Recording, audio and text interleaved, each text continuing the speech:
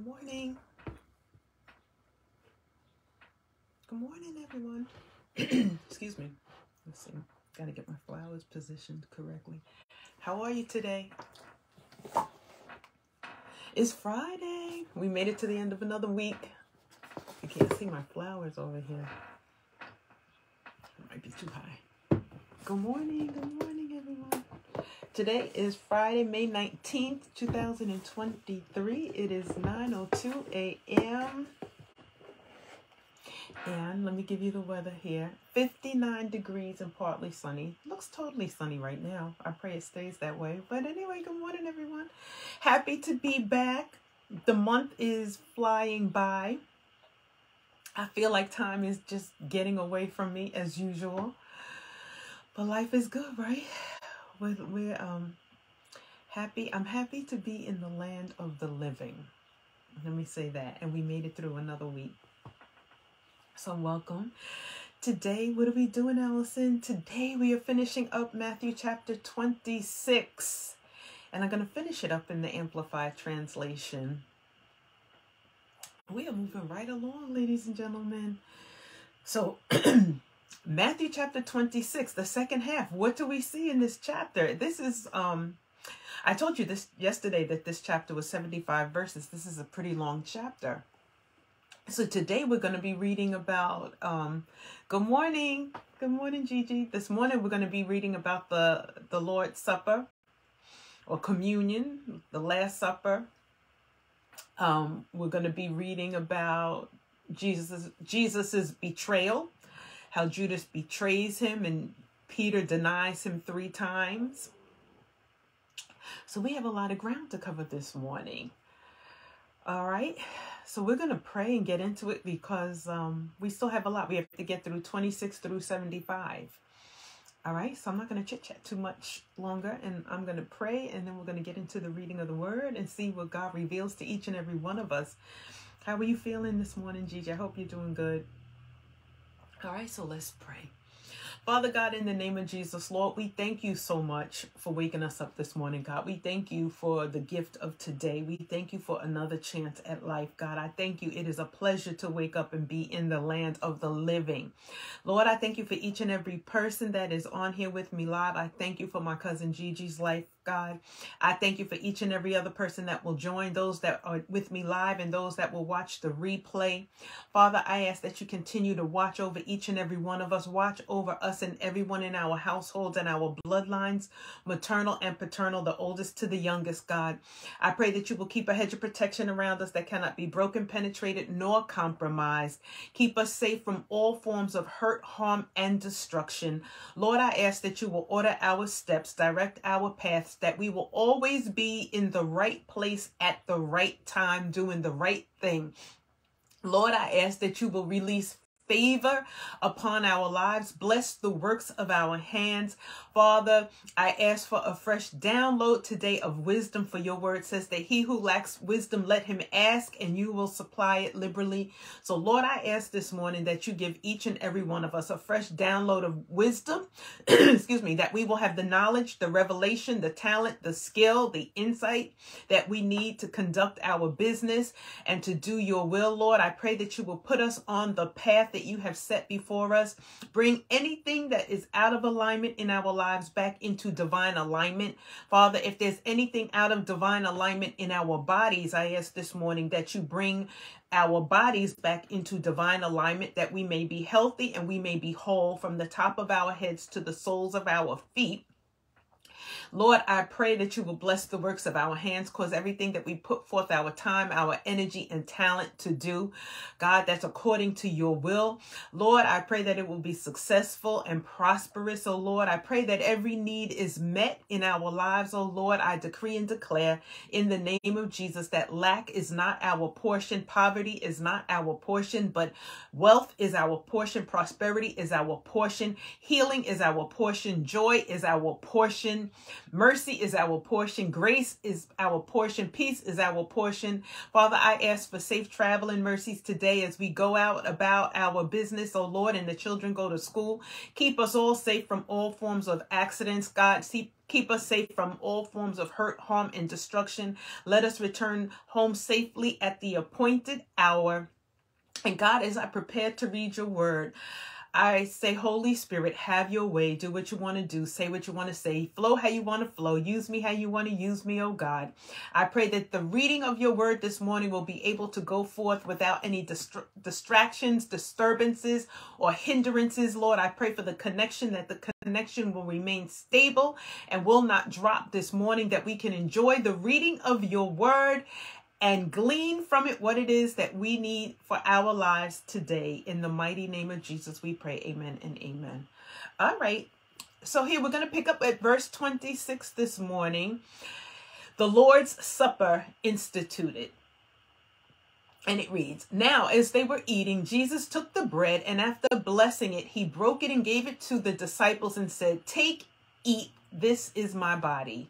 And when he had taken a cup and given thanks, he gave it to them, saying, Drink from it, all of you, for this is my blood, the new and better covenant, which ratifies the agreement and is being poured out for many as a substitutionary atonement for the forgiveness of sins. But I say to you, I will not drink of this fruit of the vine from now on until the day when I drink it new with you in my Father's kingdom. After singing a hymn, they went out to the Mount of Olives.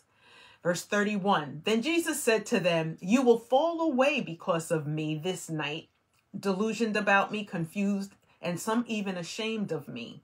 For it is written in the scriptures, I will strike the shepherd, and the sheep of the flock will be scattered.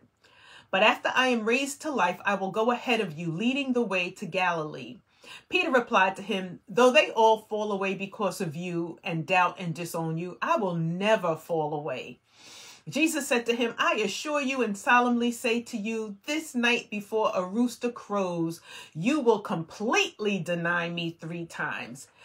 Peter said to Jesus, Even if I have to die with you, I will not deny you. And all the disciples said the same thing.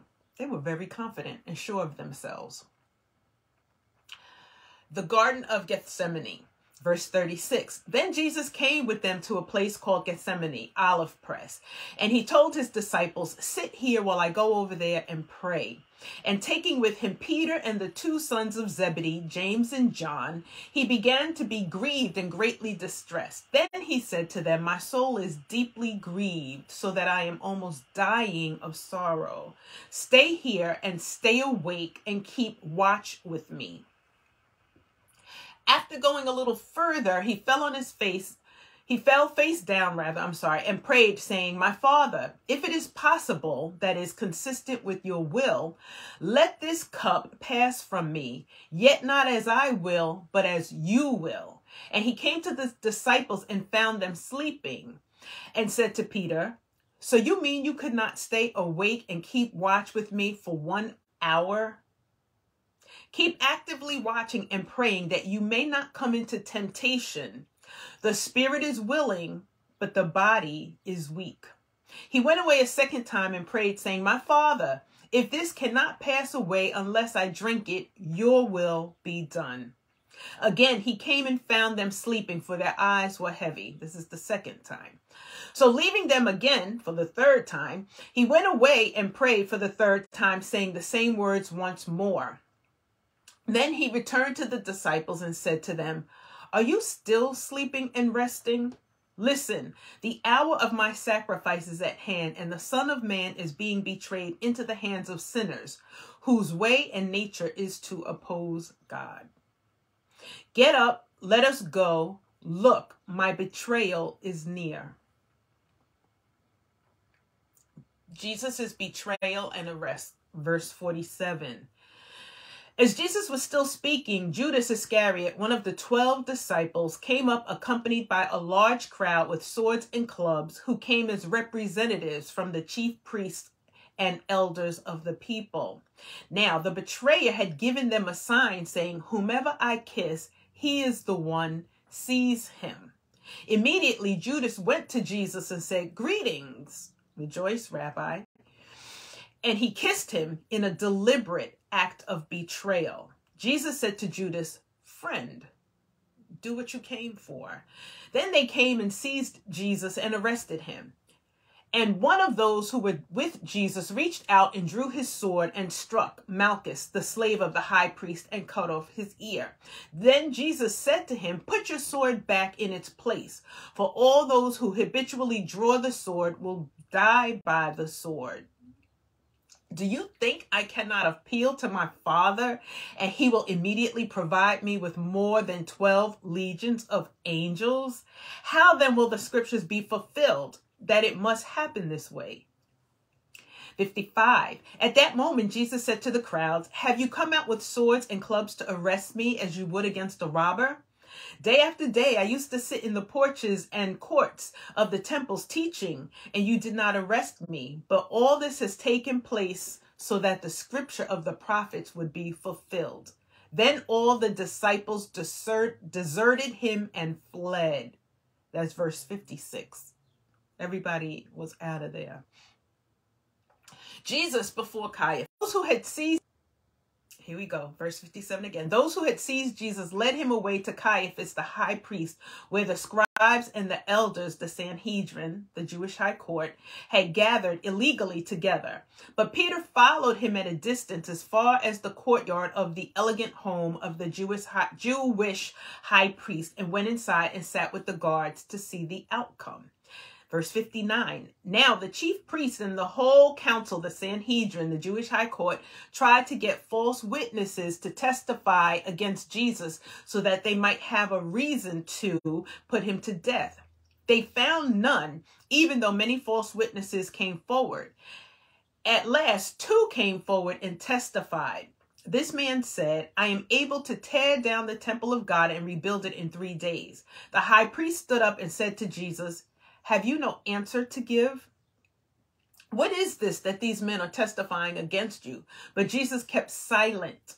He didn't say a word. And the high priest said to him, I call on you to swear a binding oath by the living God that you tell us whether you are the Christ, the Son of God." Jesus said to him, "You have in fact said it. But more than that, I tell you, regardless of what you do to me now, in the future you will see me revealed as the Son of Man, seated at the right hand of power and coming on the clouds of heaven." Verse 65. Then the high priest tore his robes in mock horror and exclaimed, "He has blasphemed by making himself God's equal. What further need have we of witnesses or evidence? See, you have now heard the blasphemy. What do you think?" They answered. "He deserves to be put to death." Then they spat in his face and struck him with their fists, and some slapped him, saying, "Prophesy to us, you Christ, Messiah anointed. Who was it that struck you?" Peter's denial, verse 69. Now, Peter was sitting outside in the courtyard, and a servant girl came up to him and said, "You too were with Jesus the Galilean." But he denied it before them all, saying, "I do not know what you're talking about." And when he had gone out to the gateway, another servant girl saw him and said to the bystanders, "This man was with Jesus the Nazarene." Second time. And again he denied it with an oath, "I do not know the man." Verse 73. After a little while, the bystanders came up and said to Peter, "Surely you are one of them too, for even your Galilean accent gives you away." Verse 74. Then he began to curse, that is, to invoke God's judgment on himself, and swear an oath, "I do not know the man." And at that moment the rooster crowed, and Peter remembered the prophetic words of Jesus when he had said, "Before a rooster crows, you will deny me 3 times." And he went outside and wept bitterly in repentance. Amen and amen. And that concludes Matthew chapter 26. So we have a lot that took place in this chapter. Okay. So what do I have in my notes this morning? I started with the first section here. We see Jesus having the Last Supper, and now we take communion in church, right? In remembrance of this. Take, eat, this is my body. And he gives them the cup. Drink from it, all of you, for this is my blood of the new and better covenant, which ratifies the agreement and is being poured out for many as a substitutionary atonement for the forgiveness of sins. I'm saying for our sins, right? Okay. Now, the other thing I wrote down in my notes here is verse 31. Then Jesus said to them, you will fall away because of me this night. For it is written in the scriptures, I will strike the shepherd and the sheep of the flock will be scattered. I come after the leader, just what happened, right? They came after Jesus, and what happened? All of the disciples fled. The sheep, the flock, they scattered. They just left, right? And then Peter denies him. But after raised to life, I will go ahead of you, leading the way to Galilee. You know, and I was just sitting here as I was reading this about the flock being scattered, right? I was just thinking about, so here it is in 33. Peter replied to him, though they all fall away because of you and doubt and disown you, I will never fall away.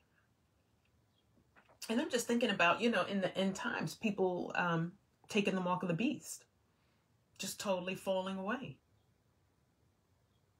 Right? That's what came through my mind as I was reading that. I was thinking, how many people will take the mark of the beast and just completely, you know, fall away? Okay. But you love this, right? This is the humanness of and the, I don't know how to put this accurately, but all the disciples, they were so sure that they were not going to fall away, right? It says here in verse 35, Peter said to Jesus, even if I have to die with you, like I will lay down my life for you, Jesus, I will not deny you. There's no turning back for me, right? I'm all in. And it says all the disciples said the same thing. Everybody was very confident and very sure of themselves and in their position that they were going to stand by Jesus. And then next, what happens? Everybody flees, right? Oh, okay. Verse 37. So now Jesus goes into the Garden of Gethsemane, and he has Peter and the two sons of Zebedee, which are John and James. And he tells them, my soul is deeply grieved, so that I am almost dying of sorrow. Stay awake, keep watch with me, right? So Jesus goes off and prays, and he comes back, and they're asleep. And he says here in verse 40, he came to the disciples and found them sleeping. And he said to Peter, so you mean you men could not stay awake and keep watch with me for 1 hour? 1 single hour, right? Out of all, there's 24 hours in the day. I bring you away to come with me, and you can't stay awake for 1 hour. You're already sleeping. And then it says here in verse 41, keep actively watching and praying that you may not come into temptation. The spirit is willing, but the body is weak. Now that's so true, right? How many times do we feel very strong, just like they thought, I would never turn my back on you, Jesus. I'm with you till the end. Nothing could make me deny you. And then they all leave, right? But it says, keep actively watching and praying. Keep your faith up. Keep your spirit high, right?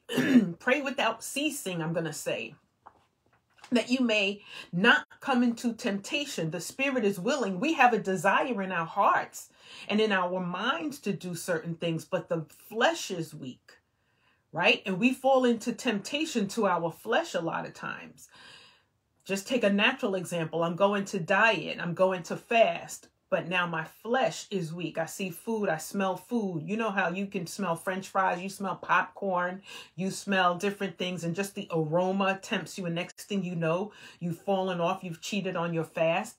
You didn't intend to cheat on your fast. Your mind, you really wanted to fast. You have a desire to fast. You have a heart to fast. Your spirit is willing, but the flesh, the body becomes weak. And so we have to gird ourselves up. Like we have to be so strong that in our faith, our commitment, our dedication has to be so strong that we can overcome the body, the flesh. You know, we have to cause our flesh to die to the temptation. Don't give in so easily. So now he goes away here in verse 42. He goes away a second time to pray, saying, my Father, if this cannot pass away unless I drink it, your will be done. You know, ultimately, not my will, your will be done, God. And I pray that constantly, Lord, not my will, but your will be done in my life. I'm going to mess it up in my flesh. In the natural, I'm going to mess it up.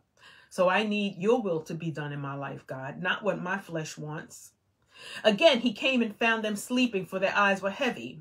So this is twice now they're sleeping. So leaving them again, he went away and prayed for a third time, saying the same words once more. Then he returned to the disciples and said to them, are you still sleeping and resting? 3 times. They fell asleep on the job. They could not watch and pray with him. Listen, the hour of my sacrifice is at hand, and the Son of Man is being betrayed into the hands of the sinners. Get up, let's go. Look, my betrayer, Judas, is near. All right, so now we have the betrayal and the arrest of Jesus starting here at verse 47. Now Judas, who's one of the 12 disciples, comes up and he says to them, whomever I kiss, he is the one, seize him. Immediately Judas went to Jesus and said, greetings, Rabbi. And he kissed him in a deliberate, I love how it says here in the Amplify, in a deliberate act of betrayal. He had already planned it. It was premeditated, planned out. Jesus said to Judas, friend, he calls him friend, do what you came for. Then they came and seized Jesus and arrested him. That's verse 50. All right. I have here that I wanted to read verses 53 and 54 to you in the Message. So let me flip over here. Okay, here in the Message, it's grouped verses 52 through 54. Jesus said, put your sword back where it belongs. All right, Peter, let me just back up for you. Let's just recap.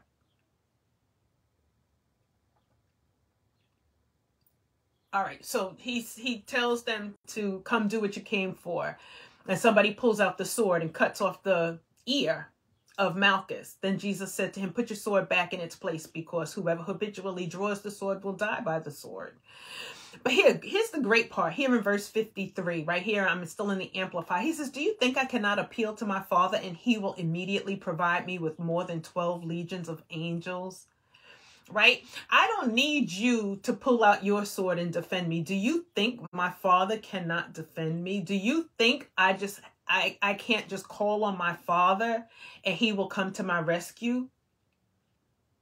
But it says here in verse 54, how then will the scriptures be fulfilled?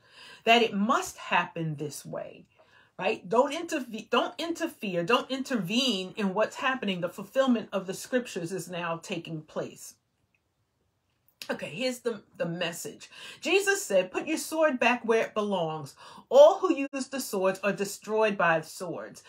Don't you realize that I am able right now to call my Father and 12 companies more, if I want them, of fighting angels would be here, battle ready? But if I did that, how would the scriptures come true that say this is the way that it has to be? You love it, right? Don't you think my Father has my back? Don't you think my Father could come to my rescue? But that's not the way the scriptures have been written. This has to happen this way, right? So we must follow through on it. But I love it because in the natural, it's the same thing, right? When you're growing up, you know that you can call on your parents, you get in trouble. Do you think I can't call my daddy, and my daddy in the natural, my father, Alan Vaughn, would have come to my rescue immediately if I said, Daddy, help? If he heard me crying for him, he would have been to my rescue in an instant. Same thing with my mother. Same thing with my sisters, right? But he could not. It had to happen that way. All right. What else do I have in my notes here? I love how Jesus called Judas friend, right?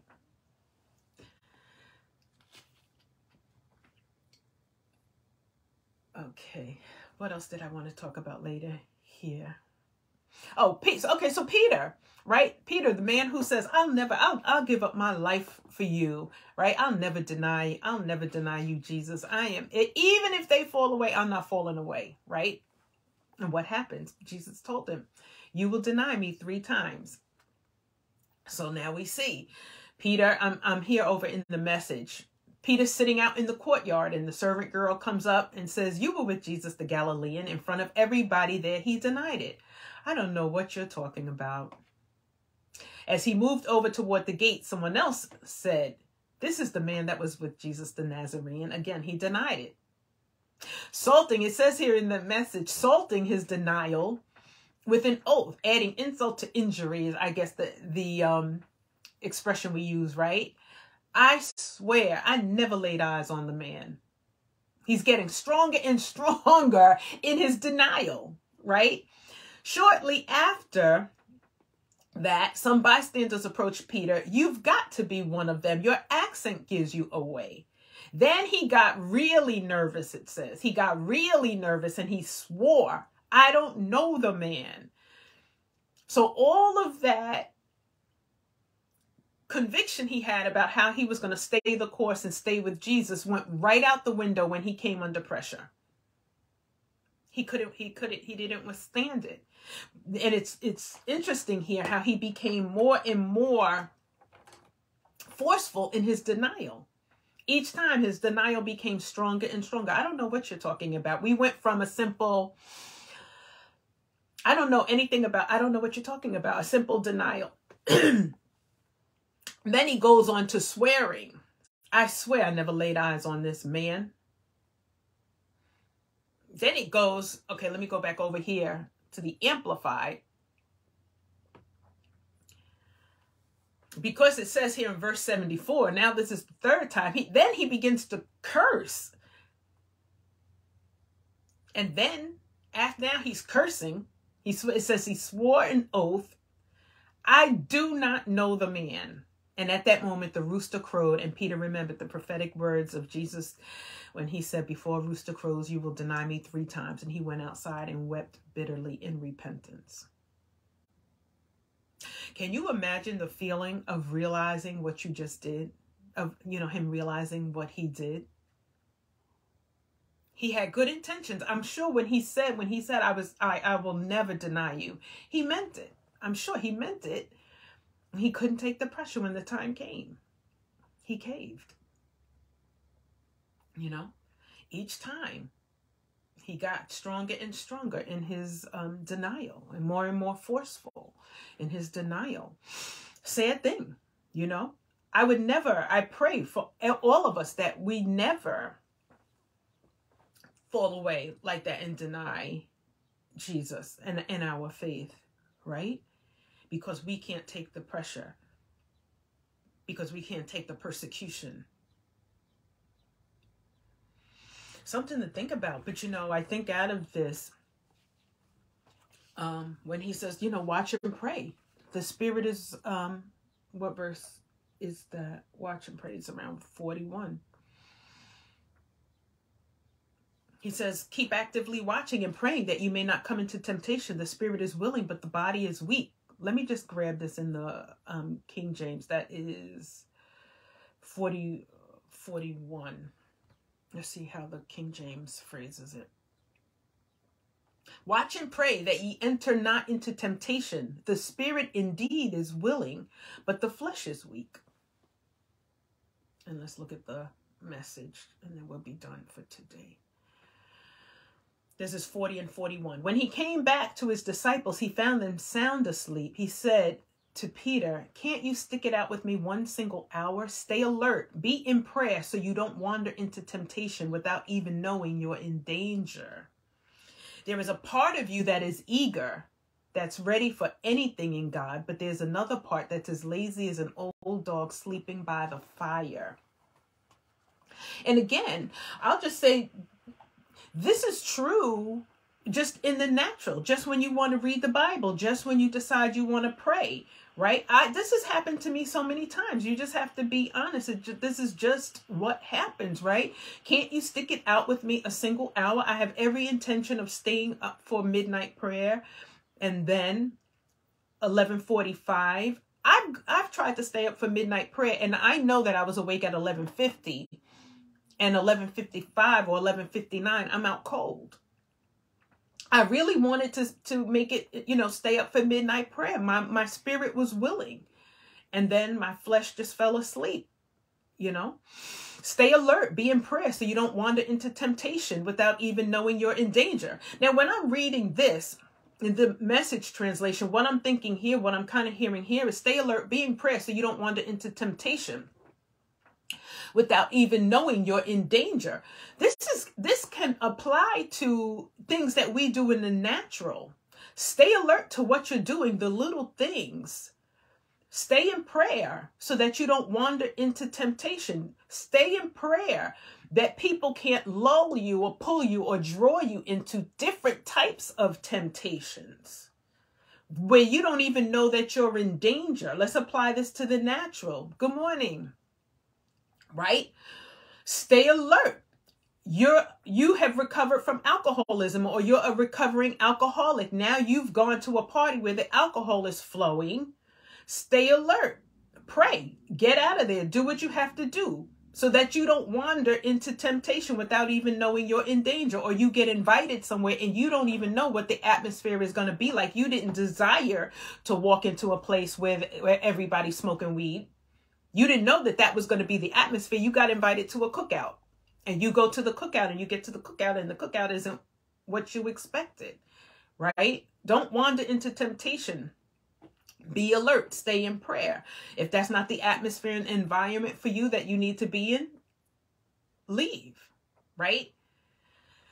So it says there's a part of you that is eager. You're ready for anything in God, but there's another part that's as lazy and old as an old dog sleeping by the fire. Now, when I read this, but there's another part that's lazy as an old dog sleeping by the fire. This is just my interpretation. This is the way it's hitting me. Sometimes we feel like we can be in the midst of temptation, and we can overcome it. We're strong enough.